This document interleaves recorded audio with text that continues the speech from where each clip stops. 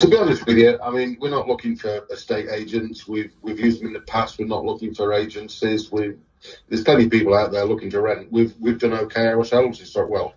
I've done okay historically myself in finding tenants. We're actually not estate agents, so it will actually be us, my company, that would be looking to become your tenants. And the people essentially that we'd be putting in there are people we'd be working with to accommodate whenever they're traveling to that area. So it's definitely a bit different to estate agencies, if that makes sense.